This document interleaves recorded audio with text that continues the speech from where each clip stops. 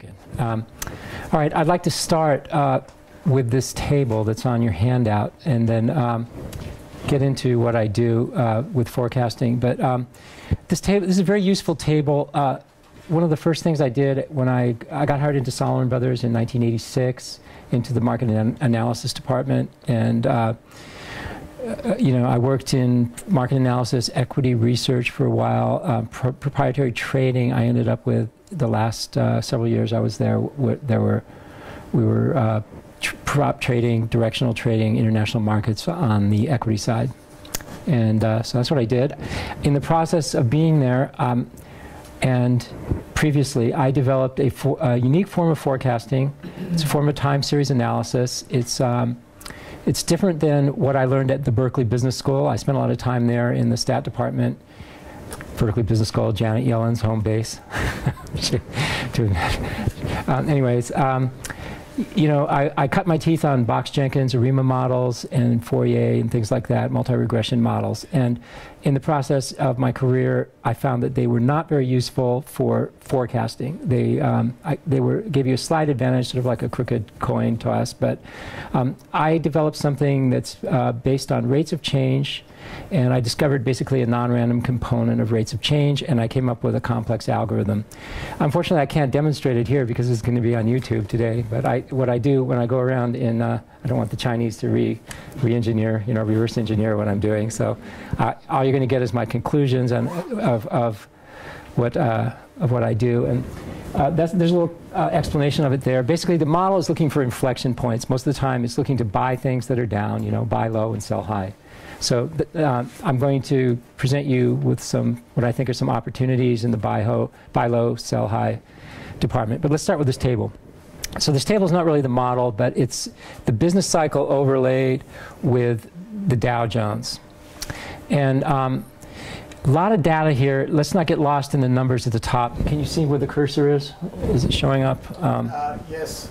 Okay. If you move slowly. Okay, so let's look at the bottom line, because we don't have all the time in the world. The average recession from 1902 to the present is 15 months. The average expansion is 45 months. Pre-1990, the average expansion was 37 months. So an expansion only lasts 3 or 4 years on average. 3 years before Greenspan. Greenspan kind of will lengthen things. You know, what the Federal Reserve does is try to eliminate smooth out the oscillations in the business cycle.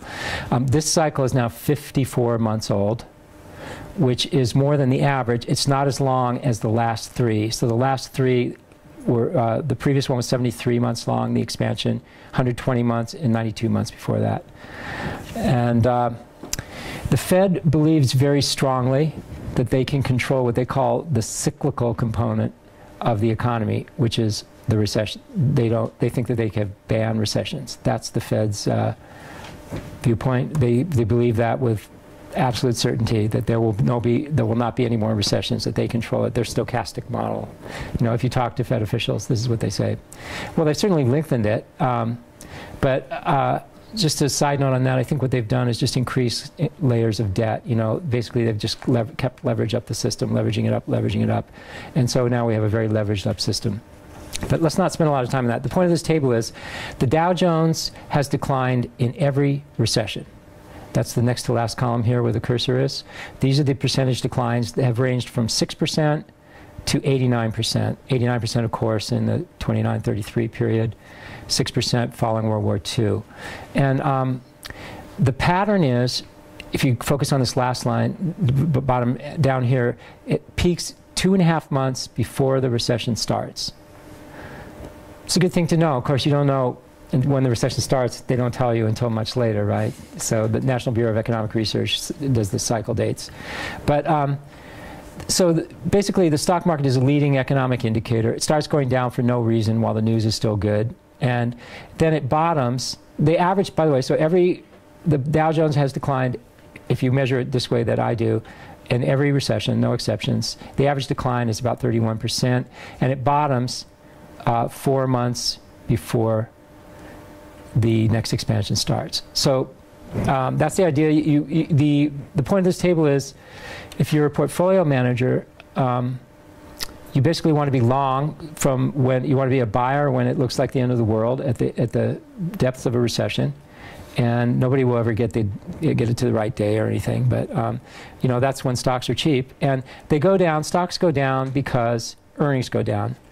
Now here are the earnings declines in S&P 500 earnings, 4-quarter trailing sum, and reported earnings over the last 3 recessions. In the 1991 recession, earnings declined 37%. This is on the back of that page.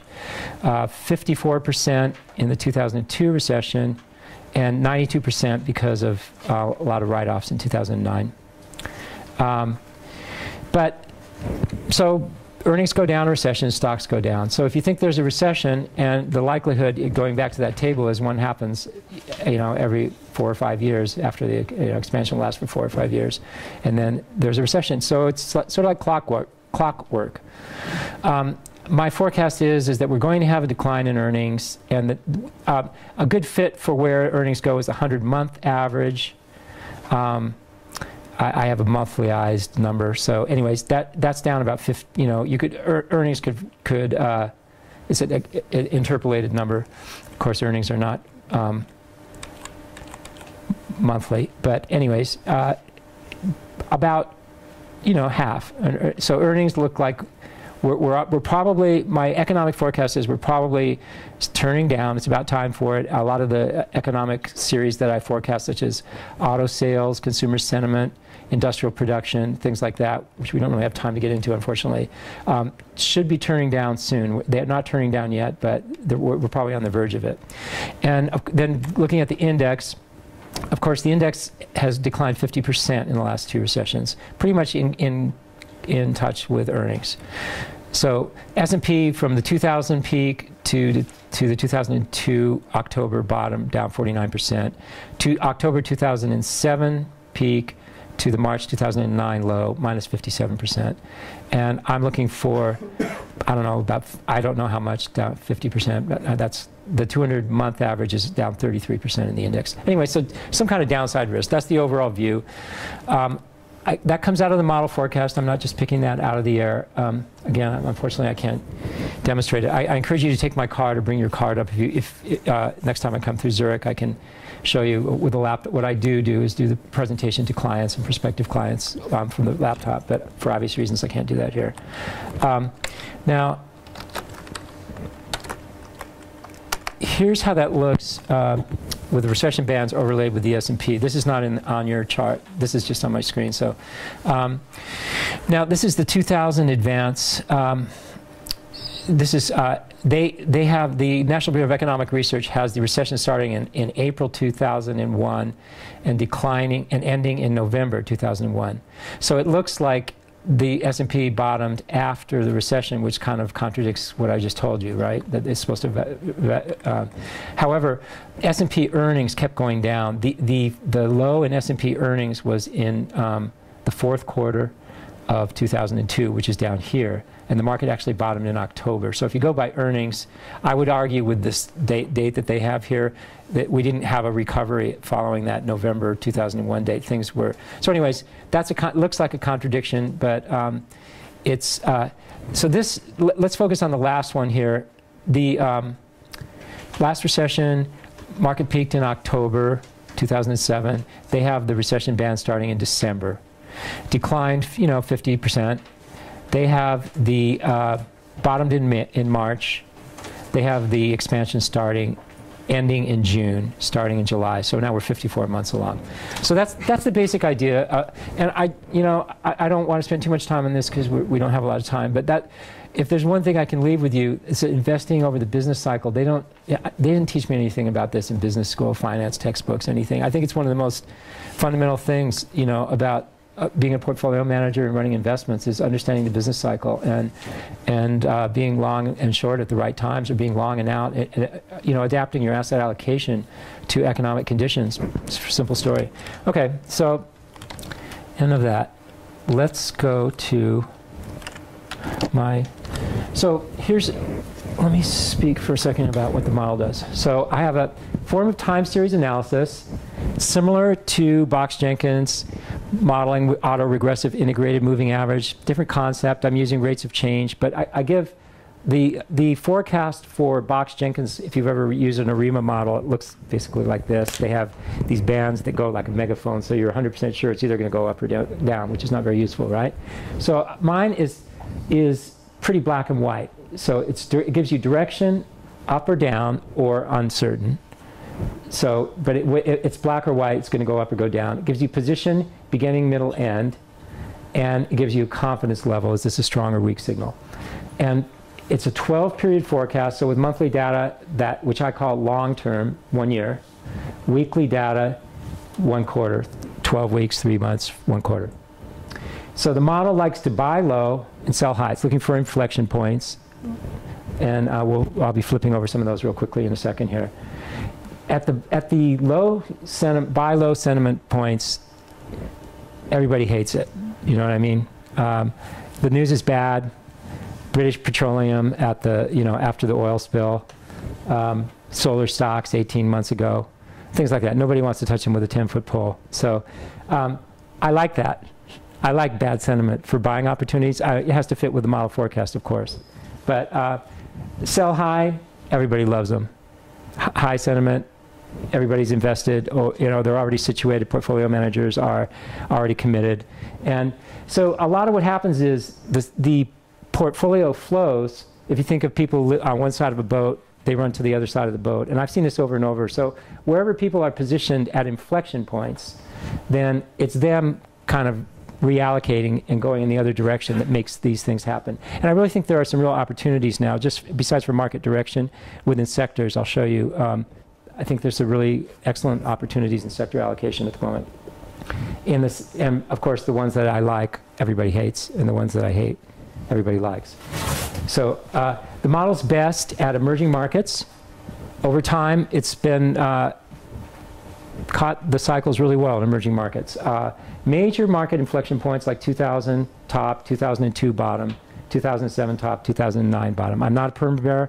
I like model, at major inflection points, it's been very positive. We have that in our intro file. I can show you the reports I wrote. Anyways, sectors, really, really good. So that's what people really rely, even if they disagree with my market view. A lot of people, professional money managers, look at my sector, and in the report that I do, there's a breakout of sectors, industry groups, and individual stocks in the US, Europe, and Japan. And not individual stocks in Japan, just sectors, groups, and then economic data. So that's what the model is good at. I do everything, foreign exchange, commodities. It's not quite as good at the other things. That's what it's best at. Okay, so what's the story? My major call this year has been emerging markets, short emerging markets. And here's how that's worked out. It's actually kind of strange. This is from this week's report. I think it's on the last page of your thing, but you can just look on the screen. The emerging market index relative to the S&P is underperformed by 33%. That comes from the index being down 6% and the S&P up 26%. Now, beneath that index only being down 6%, a lot of countries have really cracked enormously. Peru is down 35% year to date in dollars. Indonesia down 21, Brazil 13 and 11. There are other ones that are down 20, 30%. That isn't all of them. That's just some primary ones. Okay, so let's look at that. Indonesia. So this is Indonesia going back. The left side of this doesn't have a time scale on the bottom. These are months, and this is 1990. Left end is 1990, beginning January. So this is the 1997 Asia crisis. Remember that one? That's the Asia markets collapse.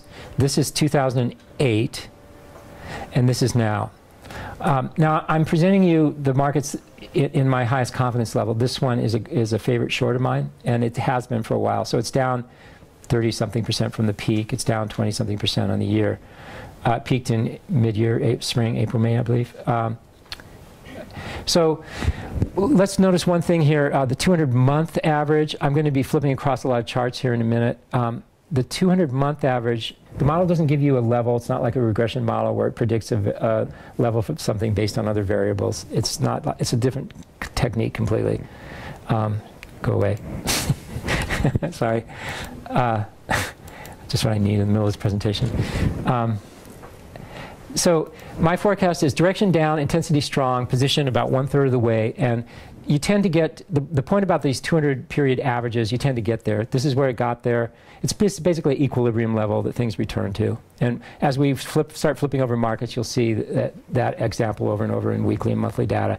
There's nothing magical about it. It's just markets are, in my theory of the universe, markets are a process that goes out of equilibrium. You can think of that as a bull market, and when they're going up, and back was a correction.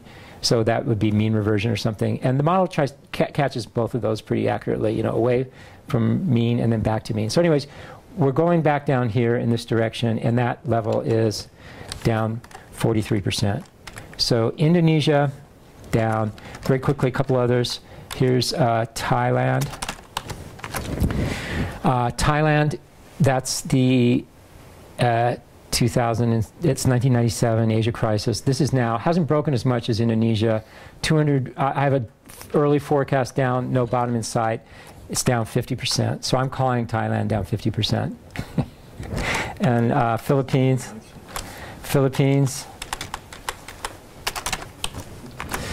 looks like Thailand, just breaking 200-month average is down here. I have direction down, intensity strong, position early. Minus 49%. And just a couple quick other ones. Mexico, it hasn't really broken yet. You notice that these all topped out months ago. This is the strange thing, that the major markets are at new highs and emerging markets are rolling over. And so the 200-month average is down 47%. And then Turkey, these are the strongest ones. They're all over the map. They're not just Asia, but they're basically Asia, Tiger, Latin America, and here's one that in the middle of Asia and Europe, Turkey. Not as much downside in Turkey. So let's talk about emerging markets for a second. When the good times roll, the money goes, it's time, think about the investment philosophy of the last 3 or 4 years, the last cycle. The emerging market boom. Remember that one? China, we're going to export materials to China for the Chinese, and the growth in the middle class. And it's all one ball of wax. We're going to invest in cyclical stocks in the West that export to the new emerging middle class and in China. So that was the story. That was the investment thesis. It's all going wrong. So on the way up, the money goes into emerging markets, the capital inflows from investments. Their currency strengthens. Their interest rates go down. The central bank absorbs they don't like the capital inflows, so they buy the dollars and euros. That means they're putting out their domestic currency, so their money supply is expanding, and it's very stimulative, right? And when it goes into reverse, I don't know if any of you are from the U.S. There's this product called Roach Motel. Everybody ever heard of that? It's for cockroaches. You know, cockroaches. It's like a little mouse trap. It's a box with a flap. You can't get out once they go in. And the sales pitch is Roach Motel. You can check in, but you can't check out. So that's sort of how emerging markets are. That's the joke, where you can get in, but the liquidity sort of disappears when they go into liquidation, deleveraging cycle. So we're in a deleveraging cycle in emerging markets. What happens? The money goes out, the currency weakens, the interest rates go up, the central bank defends the currency by raising interest rates. We're seeing that in India and Brazil. And it's not fun. The inflation rate goes up, and the economy goes down, and you don't get out of it till the deleveraging cycle is over. And so I would argue that that is the transmission mechanism back into major markets on the part of the whole, remember the whole investment thesis about investing in emerging markets. So what was it? Industrial companies, German exporters, you know, gas turbines, locomotives, and you name it, machinery, equipment, Caterpillar tractors, all that kind of stuff.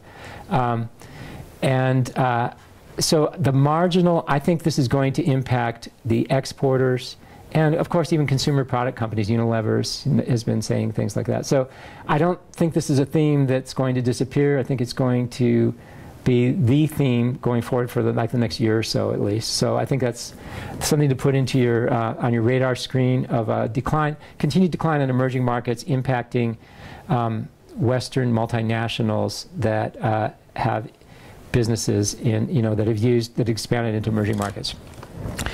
So where does that leave? Let's go to very quickly on the sectors. So I have not sectors, major markets. This is a synthetic composite index of global stock indexes monthly. And isn't it interesting how in this imaginary thing that I developed is just an equally weighted average of the S&P, Hang Seng, DAX, a bunch of European indexes. And it's a synthetic, just a good way of saying what the world equity index is doing. It's got a heavy European weight. That's why it's not at a new high. It's got Italy and Spain in it, some depressed markets. But anyways, the 200-month average has worked pretty well. It gets down there. I'm showing this thing running out of steam pretty soon. Should begin to roll over. Maybe not this afternoon or tomorrow or next week. But in the important investment time frame for portfolio managers, this is supposed to be an inflection point on the order of 2007 or 2000, and we're supposed to have significant downside risk. Okay, enough said about that. I'm not here to say, sell everything and head for the hills. What I would like to point out are the opportunities. Excuse me? Can I ask a question? How do you arrive at your confidence when you say that? Yeah, it's a strong or weak signal. Unfortunately, I can't demonstrate it here because I don't want it to be on YouTube. So it's a... We can edit it out. No, I'd rather not. So it's very clear. Basically, the model gives you a probability distribution, and it's the strength of the probability distribution. So it's basically I am predicting. The model predicts a probability distribution of something going up or down 12 periods ahead, and it's the confidence level you can see in the way that I've developed it of the probability distribution if it's a strong or weak signal. I'm sorry I can't give a better answer than that. So, but anyways, let's look at where the opportunities lie. Okay, now here's something I love to buy. This is something that's despised. It's a sector divided by the index. So this is relative. This is stocks, Eurozone 600. Anybody take a guess at what we're looking at? What index, what sector relative to the index? Utilities. No. This is utilities divided by Eurostoxx monthly. The ratio's gone from 1.8 to the current 0.8. So it's down more than 50%. And I have direction up, intensity strong, position just starting. So 12-month view. Utilities are supposed to outperform. And nobody likes them. I know there's a lot of bad news, but remember that's bad news, buy low. That's what the bad news is, always bad, buy low. So I'm not saying this is off to the races and you get huge absolute gains. This is relative, right? They're supposed to outperform the index. So I also do have I think they could go up, but let's just think about where this 200-week average is. Notice 200-month, I'm sorry. Notice the 200-month has come into play here, gets there, takes off, comes back, bounces, we're down below. So I think we're headed for an intersection somewhere up here somewhere, which is up significantly. I think there's a 30–40% upside out potential in this sector. Now here's another one, telecom. Here's telecom divided by Eurostoxx. It doesn't look as depressed, but it is, simply because this was the TMT peak when telecom was very popular. In that rally phase, telecom outperformed. In the recent rally phase, it's underperformed massively, for obvious reasons. The revenues are falling, and you have to invest in every new network, and it's a huge invest. I don't need to tell you about all the problems with telecom companies. But remember, news, buy low, news is bad. So it turns out the 200-month average is on this ratio is up 64%. So, and I think we are headed up in this direction. So those are the two 12-month So long-term, which I call long-term, 1 year forecast, buy utilities and telecom if you're a hedge fund and short the index against it. It's also, of course, if you're a long-only portfolio manager, it's also an overweight position. So instead of being overweight something else, you know, whatever, luxury goods companies so 12-month view, that's my best outperform ideas. And it really, I think it's an arbitrage opportunity, really. And here's the other side of the arbitrage.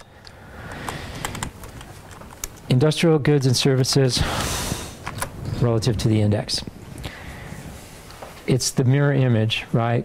And think about what my scenario is, emerging markets and exporting and all these companies.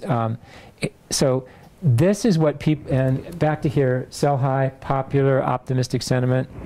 So where are people situated? I think they're situated overweight this stuff. And it's a stale theme left over from the previous boom. So one thing, so this is direction down, intensity, medium strong position just starting. And since we don't have all day, unfortunately, I do drill down onto individual names, and in the report I do names relative to the index, and I'm coming up with names like Valorec. Like a lot of these companies, they are already going down, even though this hasn't looked like it's broken yet. So that's one thing I am seeing in the market at the moment, where individual stocks are acting a lot weaker than the indexes and the groups themselves, which is basically a sign of distribution.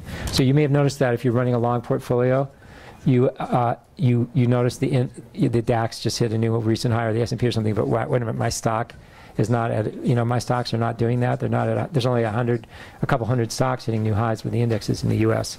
So anyways, you put those two together. Here's the old Solomon Brothers synthetic position. Here's telecom divided by industrial goods and services. So this has gone from 1.5 to below 0.5 currently, and it's right at the lows.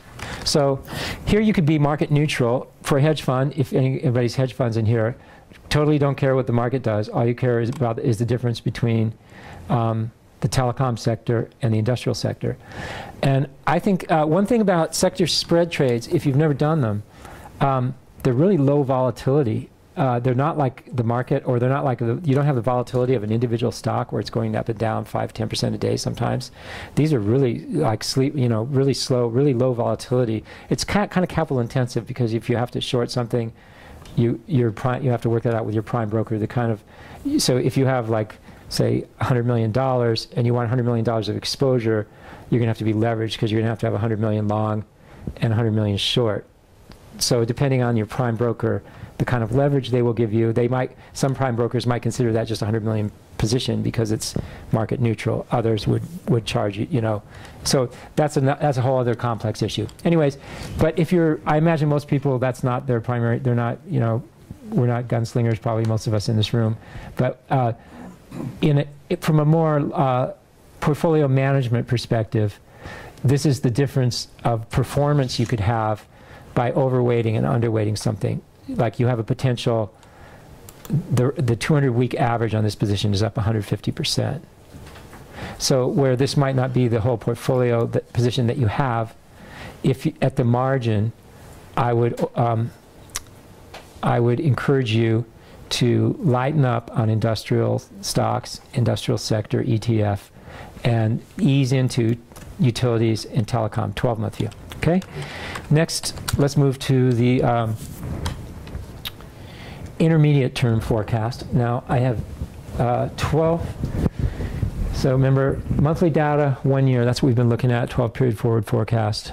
And then weekly data, 12 weeks, 3 months, 1 quarter, next quarter. So it looks a little bit different in that time frame. The utilities and telecom are still there, but they're not the highest priority ones. Here are the highest priority ones. Food and beverage, relative to stocks. Model, fresh signal, upward, direction up, intensity strong, position just starting. Notice we're right at the 200-week average, And if you think about, now here we're looking at back to 2003 is the beginning of this chart.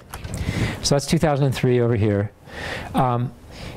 Food, the two classic defensive sectors in this cycle have been not utilities and telecom yet. They've underperformed. They've been food and beverage and healthcare. So people kind of flocked into these for a while, and while the market was European markets were acting sloppy, and then they flocked out while the indexes have been stronger. These have underperformed by a lot. The ratio's gone from 1.8 to 0.4, so down 0.4, 4 on 18. So, it's about a 20%, almost a 20% move, 20% underperformance in food and beverage. But anyways, so fresh signal for me last few weeks, outperform food and beverage, should be heading back up. We are in the kind of equilibrium zone where it's also, it's had the correction, it's kind of thing where it was like down here, okay? The other one is healthcare. Similar picture. Healthcare has been outperforming for about 6 weeks now, above the 200-week average. Again, outperformed while the market was sloppy over here. Underperformed recently by a lot. The ratio has gone from 2.5 to 2, so down 5 on 25 is 20%. The ratio, so underperformed by 20%, and it's supposed to go back up. Direction up, intensity strong. 3-month view, food and beverage and healthcare, and when we look at my report, so here's the report. I have, if anybody who wants to get a sample of this, you can leave a business card. We could put you on the list for a while or something if it's something sounds like something you're interested in. I have the outperform and underperform ideas in the U.S. Here's outperform stocks, the group, and the stocks relative to the group, and here are the underperform. And since we were just looking at Europe, let's look at the Europe page. Here's the European page. So remember I said healthcare? So here's the top picks, outperform, healthcare, food and beverage, real estate, utilities, and telecom. Didn't mention real estate, but that has an intermediate term forecast.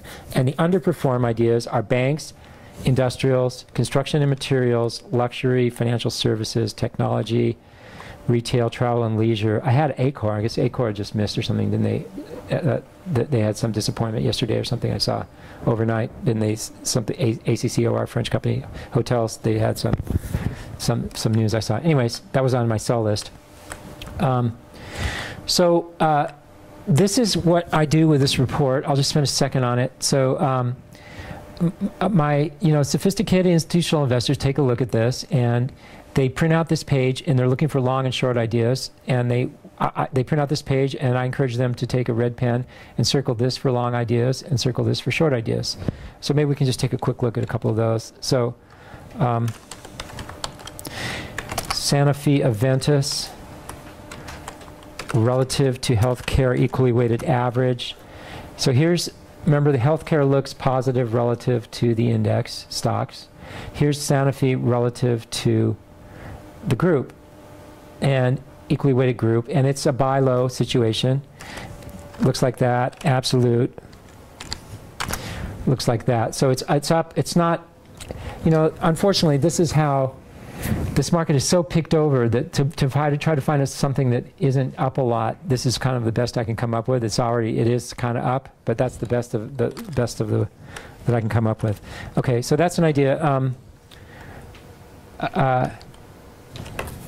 Let's look at some of the stuff that doesn't look so great. So we end up with things like this. Here's Unicredit. So banks relative to stocks, 3-month view looks like this. Direction down, intensity strong, position just starting. So I have banks as my #1 underperformed group in Europe at the moment. Fresh signal. It's kind of hard to see on this. This chart should be more short term, but it's not. Sorry. Anyways, they've been underperforming for about 5 or 6 weeks. The forecast is down. And I have things like, here's Unicredit relative to the equally weighted bank group, turning down, absolute, turning down. I'm sorry, this is not a very good. Let me get a shorter view, you can't see anything on that, even that. I don't know. Anyways, some of these, so the names that I have are Royal Bank of Scotland, UniCredit, Intesa, Lloyds, UBS, Barclays, Spanish banks, and a couple of Swiss banks. Sorry. Well, we know about that. Industrial goods and services, Vallourec, Schneider, BAE Systems, Vestas, which has had a huge run, Atlantia, Volvo, Scania, things like that.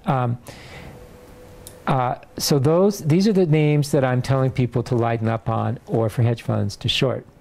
These are my short ideas. Construction and materials, Spanish construction companies, luxury companies. I think they're vulnerable to the emerging market thing, and I think people are over-positioned in those, and they've worked, but they've kind of underperformed actually for a little while. But I wouldn't put them as my #1 short idea, but I think that they're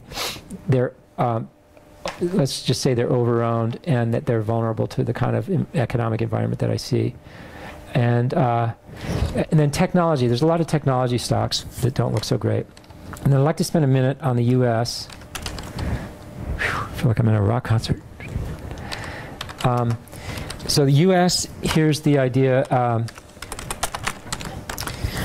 Consumer staples, this is weekly. Consumer staples relative to the S&P. The left side of this chart is beginning of 2003. Has underperformed in the rally. The defensive stuff underperforms when the market goes up usually, which, by the way, even though I am fighting the tape at the moment on thinking that the stock market's going to go down where they keep going up, what I'm seeing, this is what I'm seeing beneath the surface, where the defensive stuff has actually been outperforming for about 4 or 5 weeks. Here, not at a new low, consumer staples. So this is supposed to go up, outperform, and what is supposed to go down is similar to Europe. Here's industrial. So I have a fresh, this is industrial sector divided by the S&P. So the ratio of the industrials to the S&P index should be peaking and should be heading down. Notice it's had a bit of a move. And materials, same thing, direction down, intensity strong, position just starting, 3-month view. And these have really been bad performer. So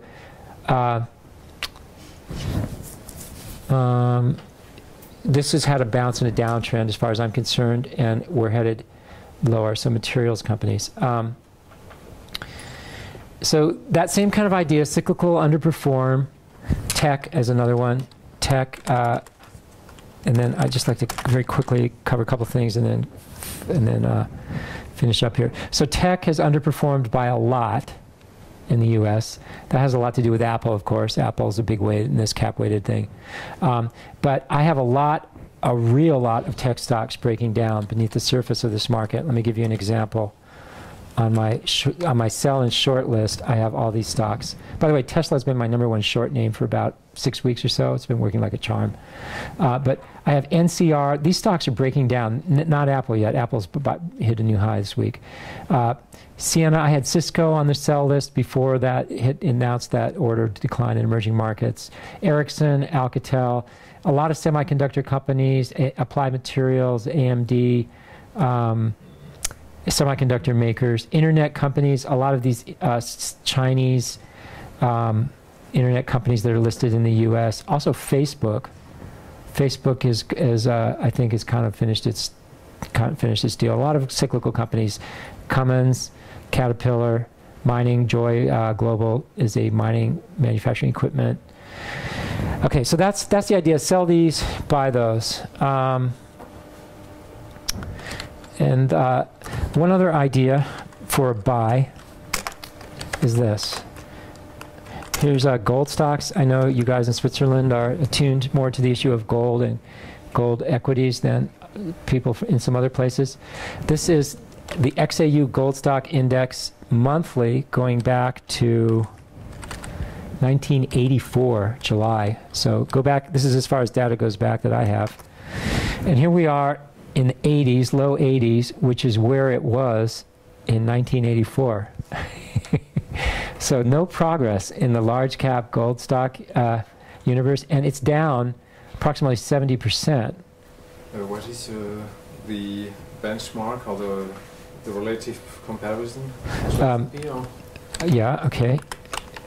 XAU relative to S&P. Looks like that. That's the relative.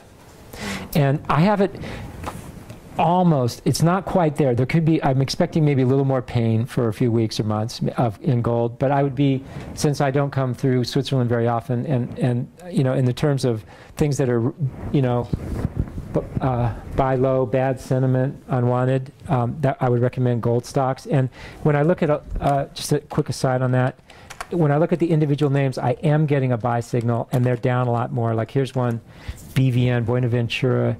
It's a Peruvian miner. It's down, like some of these are down 80, 90%.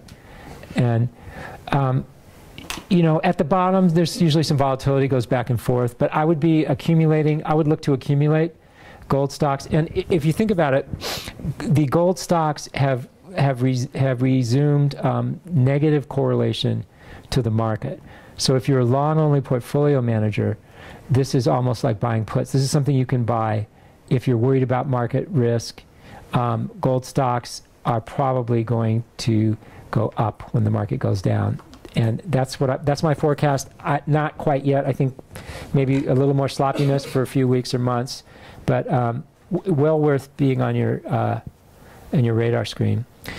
So that's pretty much the story. Let me just review. Let me just repeat the conclusions. And dollar. Hang on a second. So dollar up.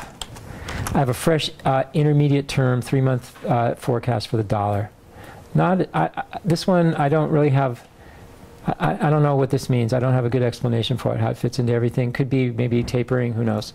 But dollar up versus euro.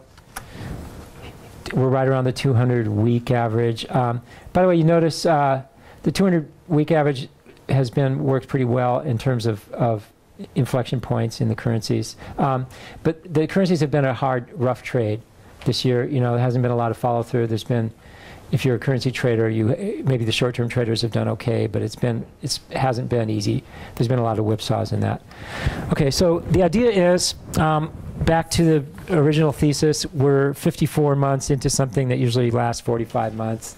QE, which I didn't have a lot of time to spend on. I used to work for a government securities dealer, and I've observed the process firsthand of the central bank monetizing debt by buying it from the government securities dealer with new money, which is basically counterfeiting, but they're allowed to do it.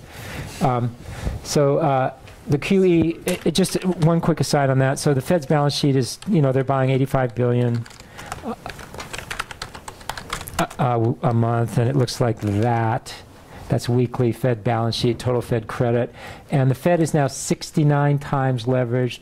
They have 55 billion in equity, and they pay all their dividends from this huge pile of treasuries and mortgages that they own they pay all the dividends to the treasury. So their capital stays the same. So every time they do add 85 billion, they're expanding leverage. So their leverage has gone up from 50 to 69 times, and they're oblivious. You know, they couldn't care less. Nobody really. So, not that they're going to go bankrupt or anything, but it's just that it's kind of an example of the craziness. So, but my thesis is, yeah, it's worked so far. It's affected people's. What they call the portfolio balance channel, which is basically they squeezed people by financial repression, by having ZIRP, that's ZIRP, zero interest rate policy, and constant QE, quantitative easing, buying, monetizing debt.